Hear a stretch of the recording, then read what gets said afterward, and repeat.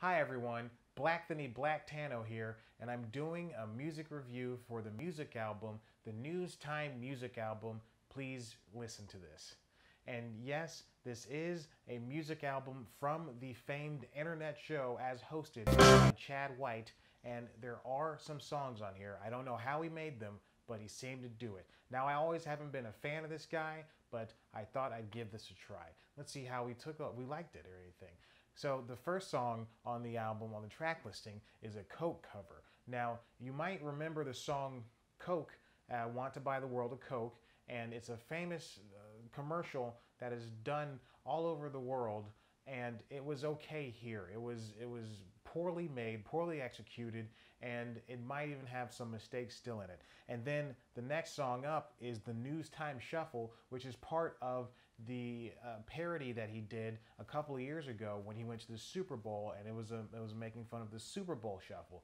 This song the backing vocals are still there for the hook, and it just doesn't make sense. Of course, the next song after that is generic TikTok song, and it's a lot of whispers coming from Chad as he sings about having sex and everything, things that he's never done before, but it's for the song apparently. Then there's the Waitress parody song, Reading Up, and this one's a little bit better because the production's a little bit higher up there, but even still, it's not that good of a song. And then of course there's the Hamilton melody, which is probably the best song on the album, let's be honest here, but again, he just does such a poor job at the execution, and even the rapping parts kind of feel like it's late 80s to early 90s rapping. It's like he really, really likes NWA, but he doesn't know how to rap like them at all. And then we have We Are News Time, which is another parody song, but this time it's parodying We Are the World.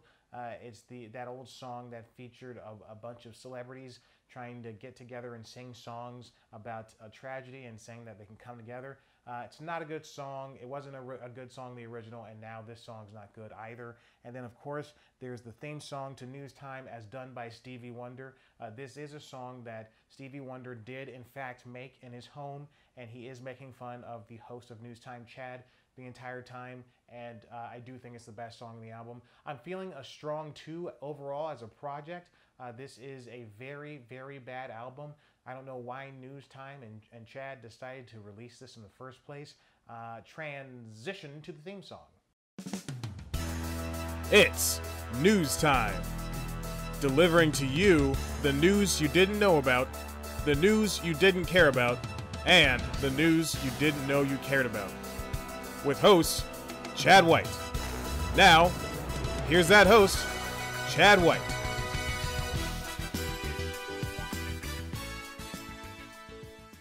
Welcome back to News Time. I'm your host, Chad White, and this is the Taylor news that you didn't know about. This summer has not been the best in terms of music. The coronavirus pandemic slowed releases more or less to a halt for the first half. Artists were unsure if they should put out projects due to the fact that they can't tour, and as we all know, touring is where they make the most money, alongside merch sales, of course. Also, TikTok dances too, I guess. Nevertheless, musicians eventually let albums out of their MP3-based housings. The Weeknd After Hours did gangbuster numbers. The Chicks pushed country to new heights with Gaslighter, and Pop Smoke shook the earth from beyond the grave with Shoot for the Stars, Aim for the Moon. I feel wrong for saying that. But one artist ventured outside of her bubble for the 4th time in 4 albums, and it's paying off pretty well. Taylor Swift's Folklore dropped without a hint of being real. In less than 24 hours, it was announced, released, and gobbled up by the masses of people staying inside. The black and white motif, along with the sullen tone, caught everyone by surprise, more so than the surprise release itself. Swift shifted her voice to not carry the bounciness of songs past. Subject matter is largely the same, yet it feels more adult contemporary than early 20s angst. Critics were taken aback by the new, what many are referring to as alternative tone. Karen Gans of the New York Times was one such person. I don't like the album. I don't think it's terrible, but I don't like it. I think there are some beautiful lyrics, and I think there are some beautiful moments of instrumentation, but that does not mean that it's a great album. And JP, I was just meditating on what you just said, and I don't think that my dislike of it is related to not wanting her to change. I think that it's just not serving. For me, there's a couple of things going on. One, I just don't think that the sound is serving all of her melodies in the way that they could be right now. But my main critique is I feel like there's 16 songs and that there are 4 great songs and 2 good songs and a lot of doodles and filler. And that if this were a 10-track album, I think that this would be a really different conversation for me. But I think that there's just too much stuff and that it's obscuring the things that are really, really good. And again, that's not to say that there aren't good moments. This is not a referendum on reviews of the album, but if you were to only read reviews of the album, you would really think that this is the best album that's ever come out. I don't see it that way. Fans with blinders on could easily jump on Gans's analysis, but what would be the point? Criticism is needed and she's doing it the right way, i.e. without simply saying, "Dis bad, I no like it," which is how a majority of the internet works. Burned. And maybe she's wrong. Maybe you like something more than she does. Rob Sheffield of the Rolling Stone liked Folklore. I liked it. Others didn't.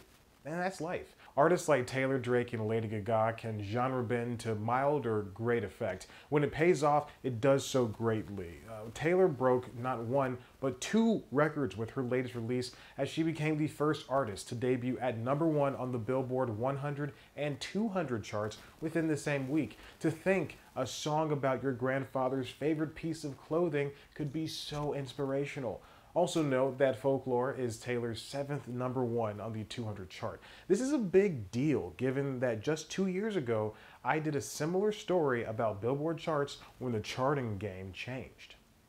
Billboard revamped how it counts the many avenues in which people listen to music. They separated streams into tiers. For the Billboard 200 album chart for the last few years, the only tier was this: 1,500 streams equals 1 album for on-demand subscription services like Apple Music or Google Play Music. Lock that info in because here come more qualifiers. There are now multiple tiers within the 200 album chart for on-demand streams. Tier 1 is 1,250 streams equals 1 album for paid subscription streams. That also includes free trials to paid services. Tier 2 is ad-supported streams, in which 30,750 streams equal 1 album. Not to mention, those who purchase at least 10 tracks of an album will also be counted towards 1 unit sale. Video and program streams are counted only in singles Hot 100 chart, not the 200 album chart. In 2019, believe it or not, Billboard plans to get even more detailed by having the 200 album chart depict numbers from higher paid subscriptions such as Tidal's Hi-Fi and cheaper subscriptions that only offer some of the music, not all of it. 2020 is the first calendar year with all of the new rules implemented.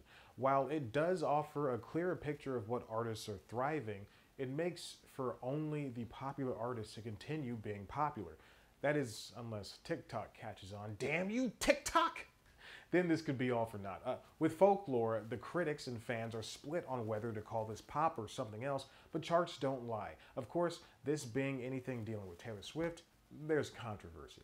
So take a look at a side-by-side here. So on the left is the cardigan that Taylor was selling on her website. So you can see the design of the Folklore album logo. And then on the right, there's a shot of the logo for the fashion line, the Folklore, which has been around for years. So very similar.